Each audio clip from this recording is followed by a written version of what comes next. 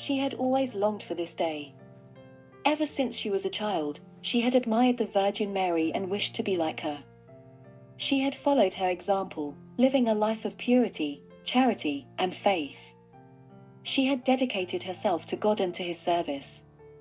She had never thought of marrying anyone, until she met him. He had always prayed for this day. Ever since he was a child, he had respected the Virgin Mary and wanted to honor her. He had followed her teachings, living a life of honesty, kindness, and devotion. He had given himself to God and to his mission. He had never looked for a wife, until he found her.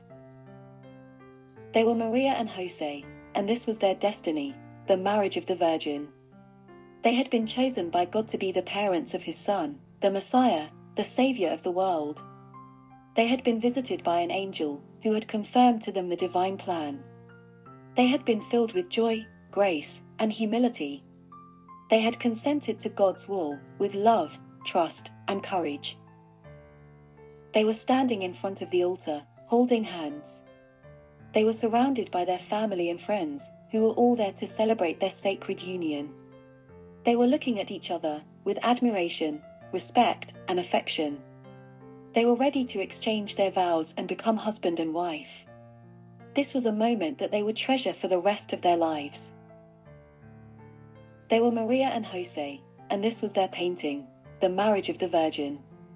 They had been painted by José Sánchez, a Mexican painter who specialized in religious paintings.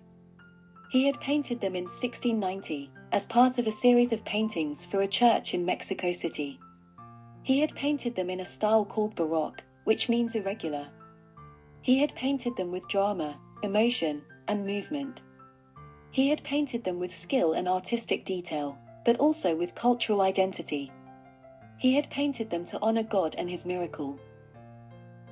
He was José Sánchez, a Mexican painter, and this was his masterpiece, the marriage of the Virgin. He painted it in 1690, and it was one of his most famous works. He was admired by many, but rivaled by few.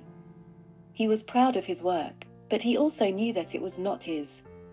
He knew that his painting was only a representation, a homage, a gift. He knew that the real miracle was not in his painting, but in their marriage,